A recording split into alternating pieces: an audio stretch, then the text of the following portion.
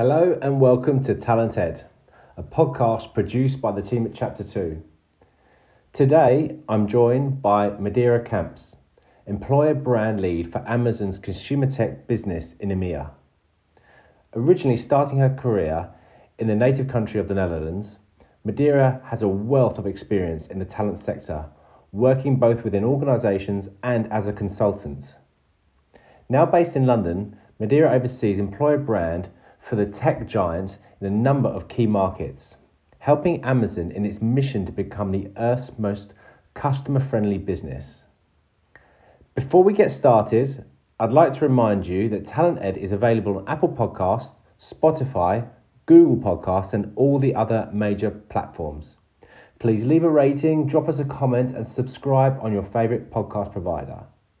So without further ado, here's my conversation with Modiara. Modiara, thank you for joining my podcast today. Sure. What we are hoping to talk about today, and the aim of this podcast, is to do a bit of research on understanding where the power of the employer brand sits these days. Go back to the end of 2019, where unemployment was at its lowest rate for a long time.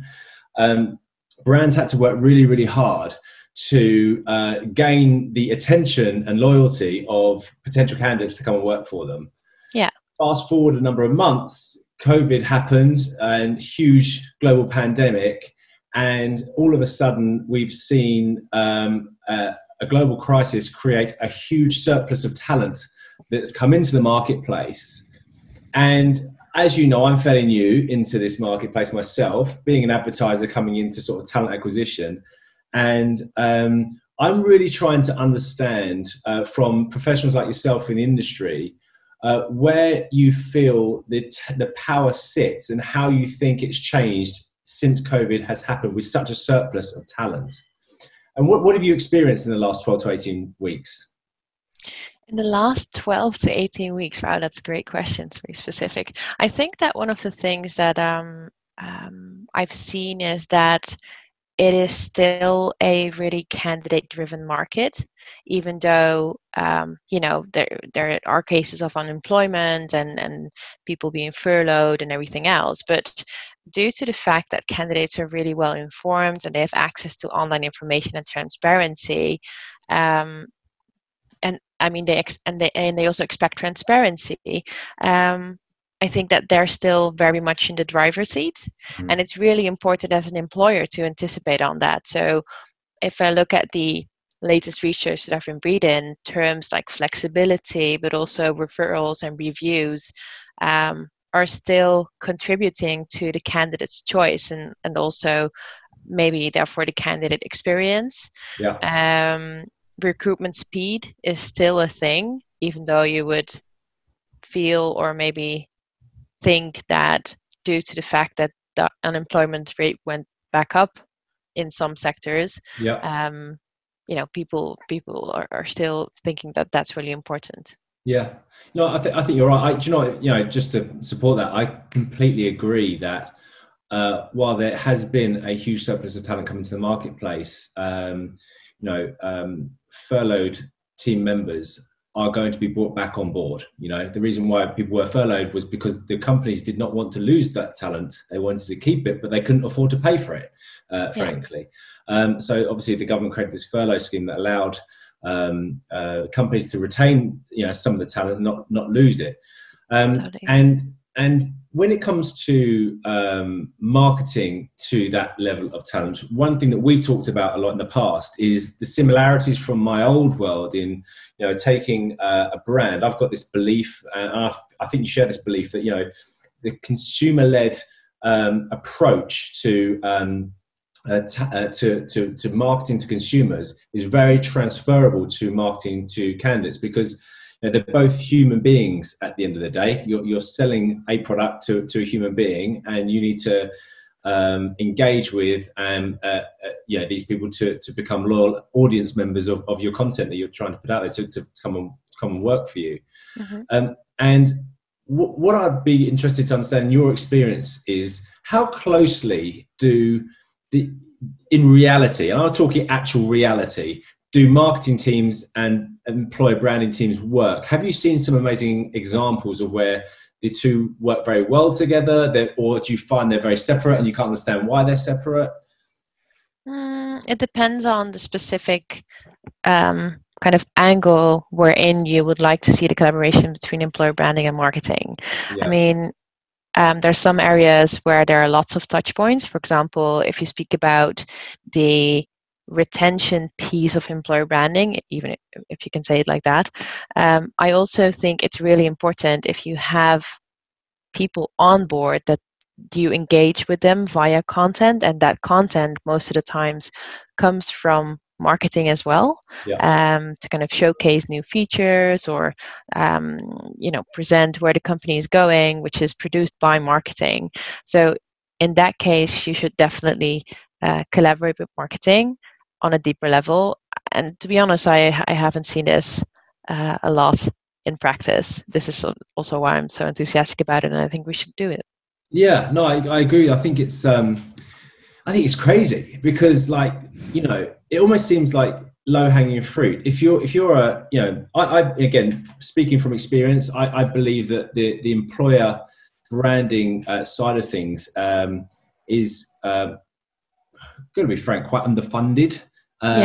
And maybe budgets aren't allocated and as much as they could be, because obviously employer branding represents not only the retention of your people in the business, but one of the conversations that we had in a previous podcast with Tom Portingale from Nationwide was how the employer brand can actually sit shoulder to shoulder with your consumer brand, because when it comes to COVID and what companies and brands are doing to look after their staff members during such a pandemic, consumers that buy those products are going to see how those brands have looked after their staff through employer branding, employee retention and HR, and they're going to go, I really respect how they've looked after their employees, and I really like that. And that's a company I want to buy from, right? So this is a really interesting example of why the two should meet and work closely together.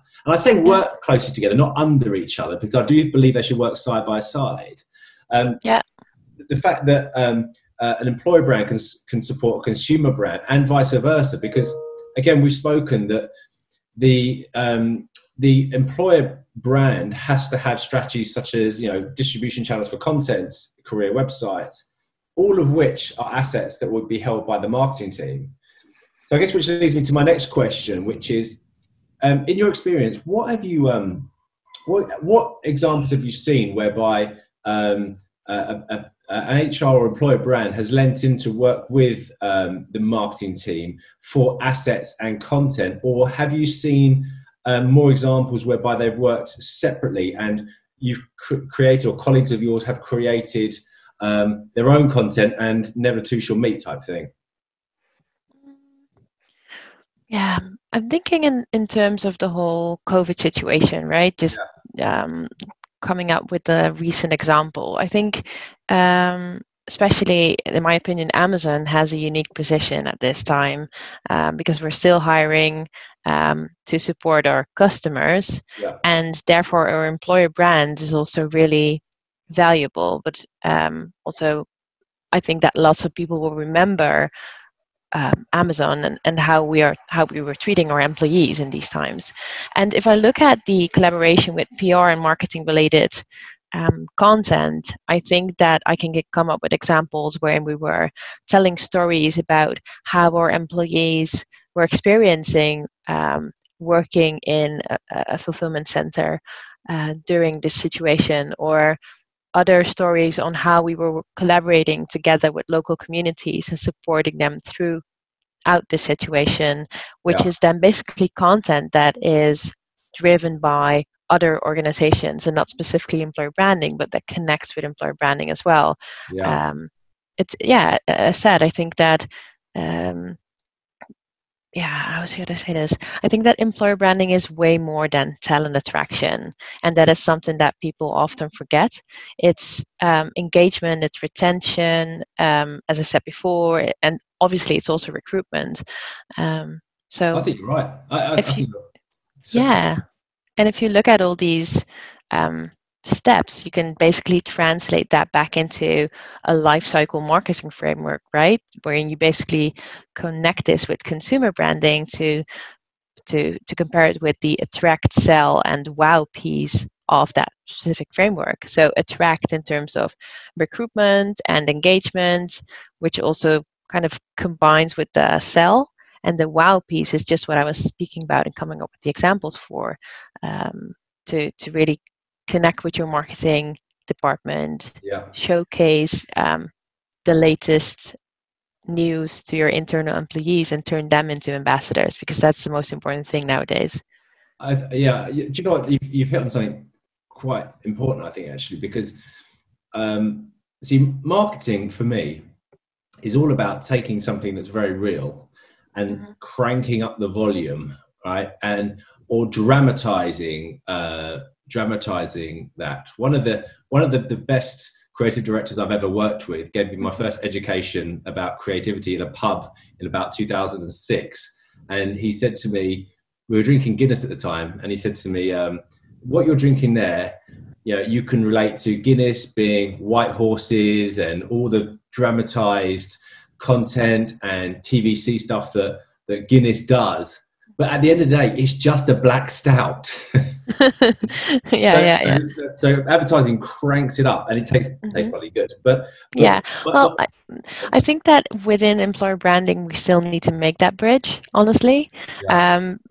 I'm always really bold in this, but I say that my opinion is that we are asking the wrong questions when it comes to creating a strong employer brand, and we're looking for real content, but we're asking questions like, hey, what do you like about your job, and what do you think is the best thing within the office? And then you get the answers of like ping pong tables and bean bags, and I like the work from home balance and flexibility. Well, if I ask you the question, why do you love your spouse, you will never answer me with, yeah, because of the flexibility. That sounds really strange. Or because of the bean bag that we have at home, right? So you're tapping into that emotion if you ask a different type of question, and that is what they're doing in the marketing world. And I think that needs to transfer more towards employer branding.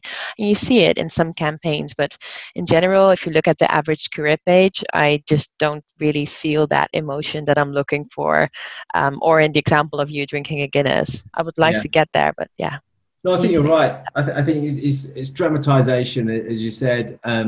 I think one of the best. I mean, so you said a lot there that I want to land on. So first of all, career sites, right? Career sites are a great place to anchor your creative home.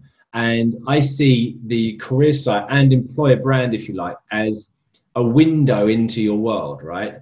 Yeah. And it's a window that I'm going to be able to look through and see what it's like living there.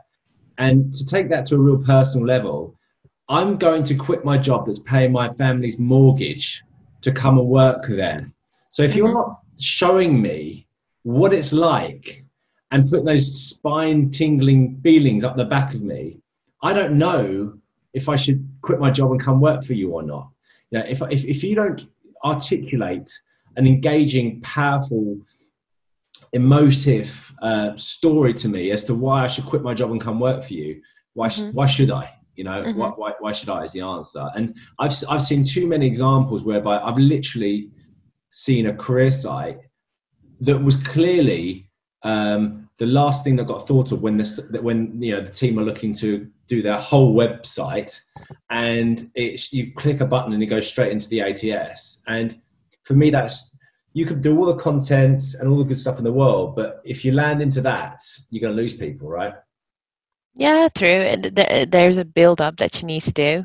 It's you want to create that desire and not lead towards the application directly.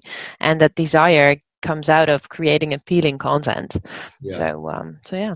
And 72% of candidates will research a company on social before they'll even apply for the job and get into the career site itself. So you're going to miss 72% of your candidates if you don't really pull them in.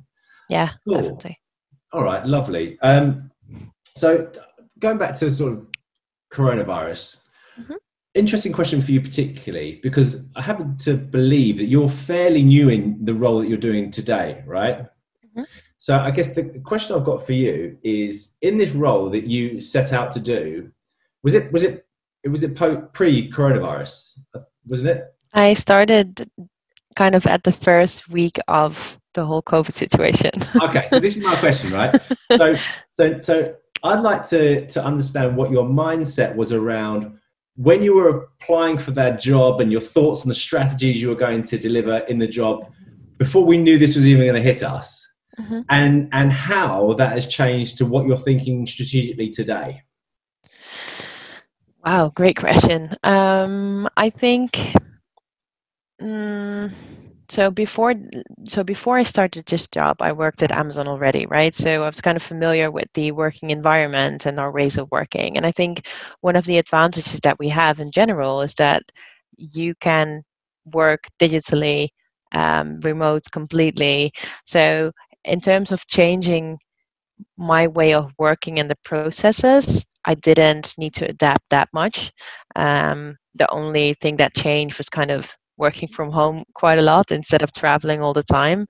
Um, Besides that, I think lots of our actions and strategies are connected with our customers, Mm-hmm. because Amazon aims to be the most customer centric company on earth, and you can definitely see that in every department. So, also in terms of employer branding, which is connected to hiring, we needed to kind of pull back a few things and wait what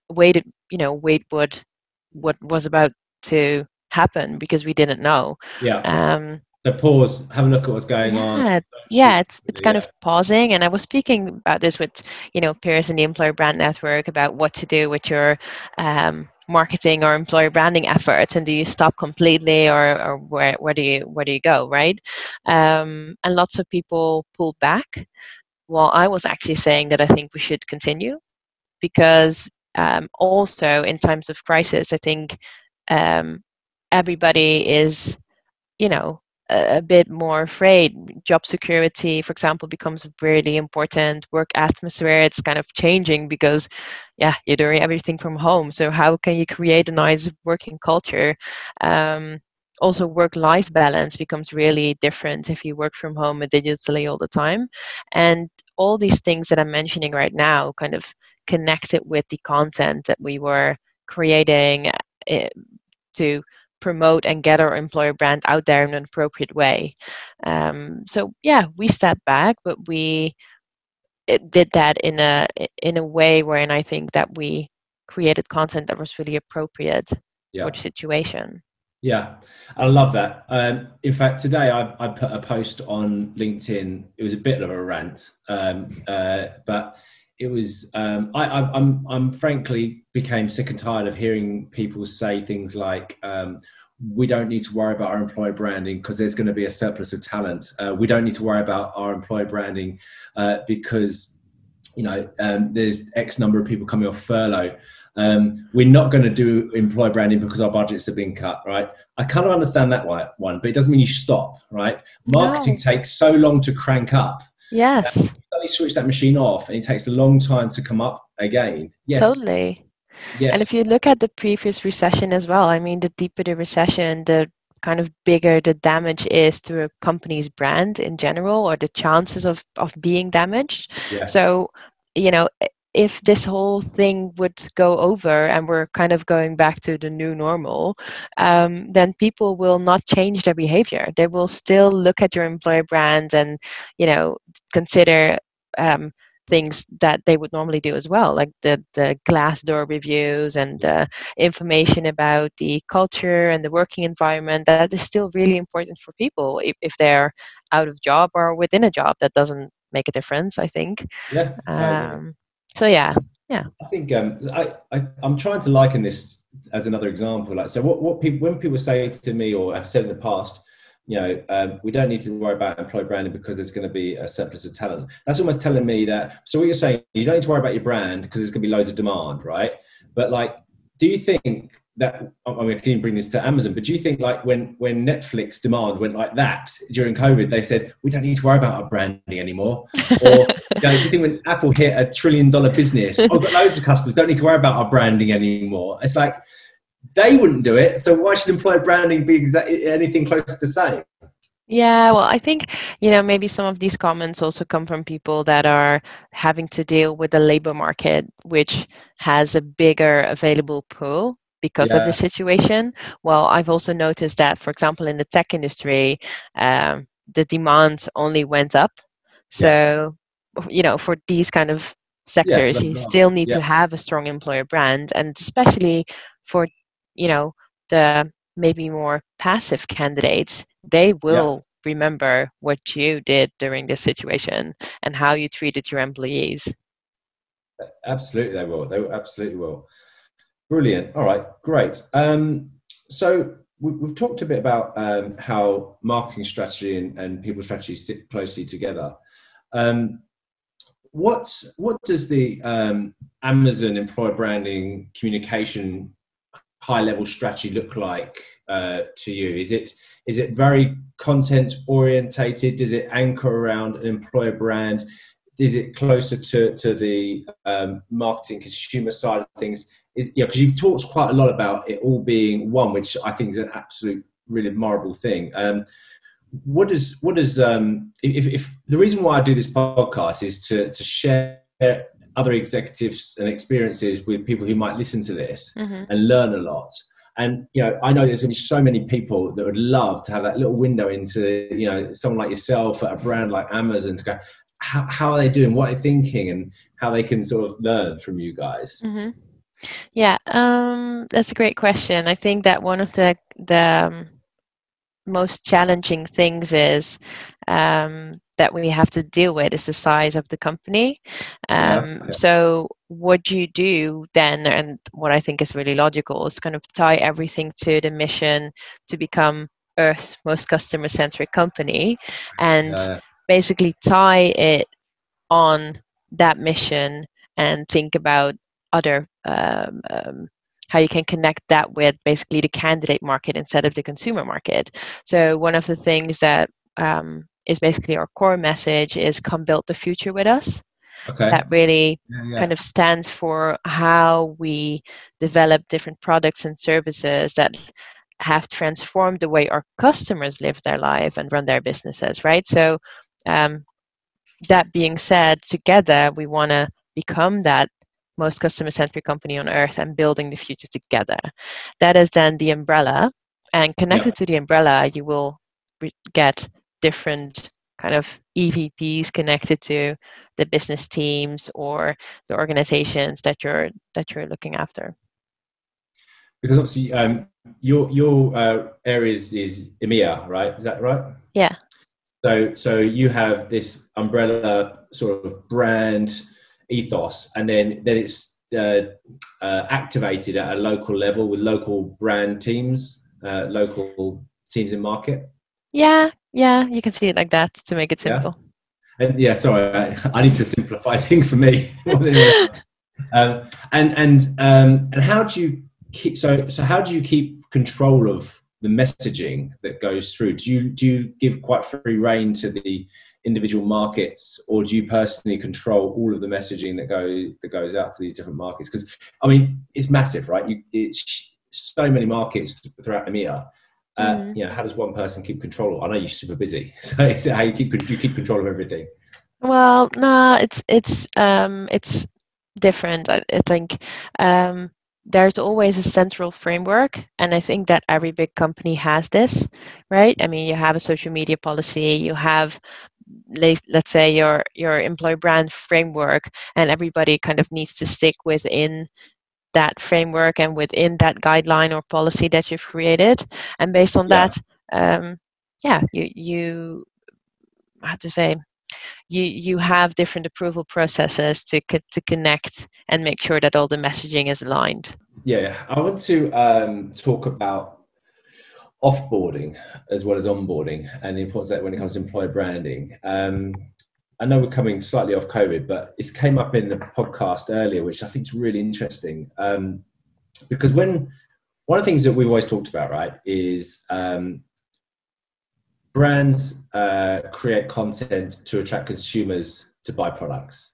Mm-hmm. And every time a consumer wants to buy a product or comes in and receives that content, they say, yes, thank you very much, please buy a product. Mm-hmm.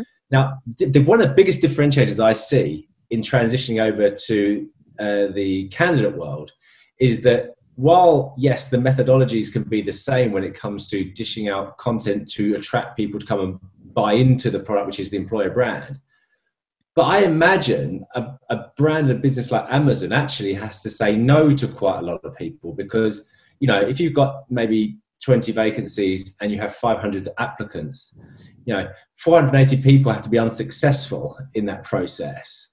And the offboarding process, as far as employer branding is concerned, is as important as the onboarding process because you don't want 480 people to leave annoyed and go on, you know, Glassdoor or just be bad believers in the brand. What's your experience in managing offboarding as well as onboarding? Because I know we talked a lot about onboarding. I think that offboarding is not really part of my portfolio. For the biggest part, this is done by, let's say, the talent acquisition team.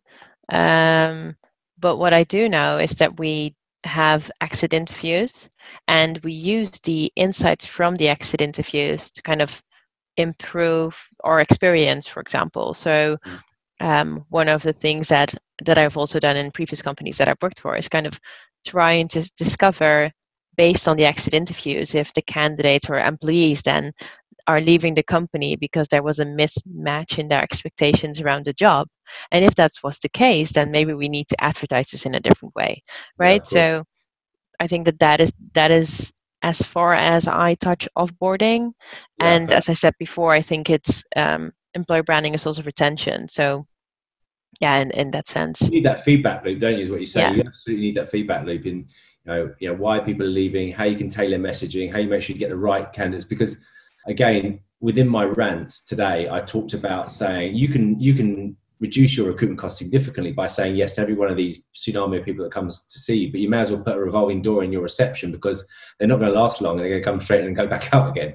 And you're going to get that churn, you know, building engagement and using employer branding content to have an engaged audience tells you that you speak the same language, they understand you, you're tuned in the same frequency, and it's highly likely you're going to get on if you meet, and you're going to get on with the business that you come and work for. So that's why I think the employer brand and content plays such a major part in you know, bringing the right people into your business. Yeah, what I also have seen throughout my short career path at Amazon is that lots of people return, which is great. Good point. Yeah. So they leave and then they come back after 6 months working for a different company. And I've had a few people in my former team who did that. So that's also a really interesting thing, because then you can see how maybe the working environment or culture or the impression that we left behind at the moment the employee said goodbye was good, and therefore they wanted to come back. Yeah, that's an excellent point. Cool. All right. Last couple of bits from me on this one. In your rounds of employer branding, what is the most inspiring piece of employer branding that you've personally come across that you thought that's the bar? Wow. That's a really good thing. I can give you mine. Yeah, sure. Give it a go. I just really give you time to think. I think for me, I always go to Rafa, the bike brand. I think they do an amazing job. But I do like cycling, so I'm a bit biased. But they live and breathe everything about their employer branding, from the content they create, the engaging videos, and they're all about making cycling, not Rafa, making cycling the best sport on the planet, you know. And then you have images of their employer brand, have images of in their offices, on their career site, so you can actually get that window of what it's like to work in there. And also Spotify do a pretty good job as well. So they're my two. If I was to give you time to think. Okay, I think honesty. And this is funny because the example that you're giving is kind of showcasing a consumer brand and Okay. connecting that with an employer brand, because you're explaining to me that, you know, you like the bicycles and everything they're showcasing, and then they also plug in a little bit of employer branding, which is most of the times what kind of engages me when I'm looking at employer brands. So I liked Nike, but that's what everybody likes because of the commercials that they're doing. And then plugging in employer branding is kind of easier, I think, because they tap Yeah. into the emotions, right?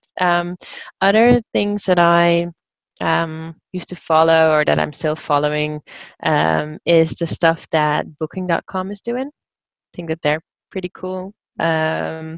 I've been Check those looking guys at out. Netflix as well, because I just think they have an awesome culture and they have a really cool way of translating their working environment and their company culture in a Mhm. brand expression. Yeah. So yeah, I think that would be it. Because talking about expressing what it's like to work there, Hmm.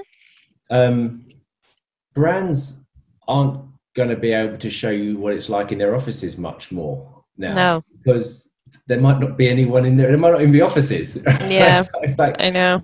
how do you articulate a culture and what it's like to work somewhere where you can't show them where they're going to work? You know, you can't show them a place, you know, sitting with their cat at home, you know? So like, I think branding and content is going to be a very useful tool. And this point has been backed up by something I published on Raconteur recently. And, you know, content and employee branding is going to play a massive role in showcasing this is where you're going to work. These are the type of people you're going to work with. This is what it's going to feel like working here. So, you know, I think that I think employer branding, marketing, and content is going to play a bigger role once coronavirus starts to, you know, we start to win the battle with coronavirus. Yeah, I think it already started playing a bigger role, but it's also challenging for the employer brand peers to translate just the things that you're explaining right now. And that was one of the things that we need to think about as well. Like, oh, well, we want to explain how it is to work in a specific role. We can't go to the office. How do we record this? How do we translate this? So, yeah, we'll see. Awesome. Modiara, thank you so much for your time. I know you're super, super busy. So I really All right. appreciate your support. And I know that the guys listening to this will be equally appreciative of the insights you've given to your world and the Amazon world. So thanks again. Sure. Yeah, you're welcome. It was Cool. great. Thanks.